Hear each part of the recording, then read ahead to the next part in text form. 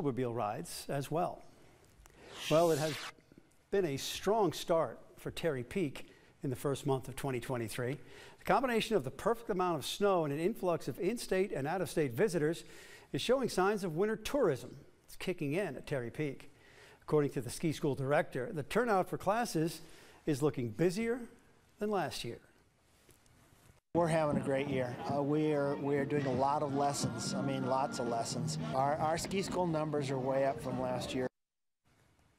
According to Lowe, the ski area is expected to continue seeing huge numbers of people heading into spring break.